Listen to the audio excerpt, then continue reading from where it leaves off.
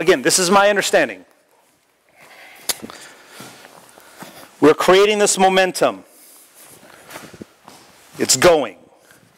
We're helping it. He's helping it. We're both happy when it passes. And then we have these options in between, which we did. One was just to let him go. He chooses as an uke to go into a roll. The second one was let him go, except, boom, interrupt. Or change the momentum of his steering wheel. Change the direction, rather. His momentum going through gets steered in a different direction. Boom. His ukemi tells him, turn it into this. This one, same momentum. Nothing has changed. Speeding car going through a tunnel. Except, it's like we picked up the tunnel. He thinks, okay, I'm entering the tunnel. Everything is safe. I know I can't make it, so I'm going to nicely lay my body down. We shift the tunnel as he's entering it forward 6 inches, which changes effectively the timing of the whole thing. As he's entering the tunnel, it shifts forward. It's like we go ahead or go back in time and change the parameters. So we're becoming, in essence, a wall that he runs into. You see it? So instead of you doing the throw, this has taken me a long time to even conceptualize us not necessarily being the ones doing the throw, but creating the circumstances that allow the throw to occur. This is a big idea.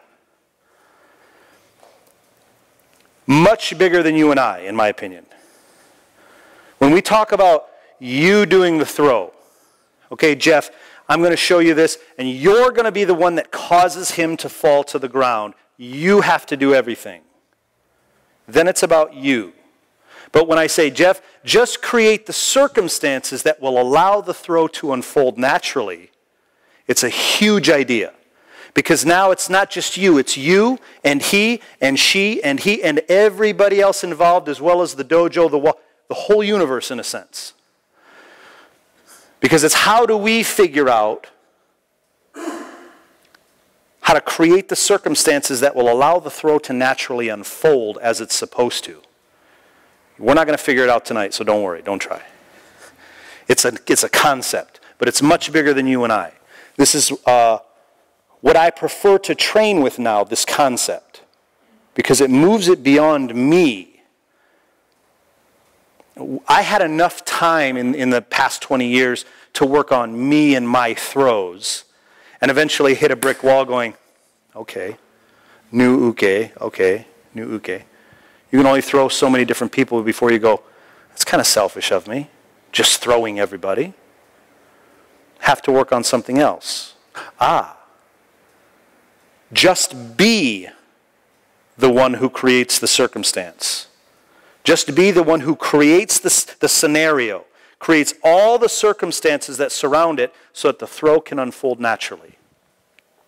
So in this case, we're just going to set our body. We're creating the circumstances, which is allowing him to attack and continuing the movement.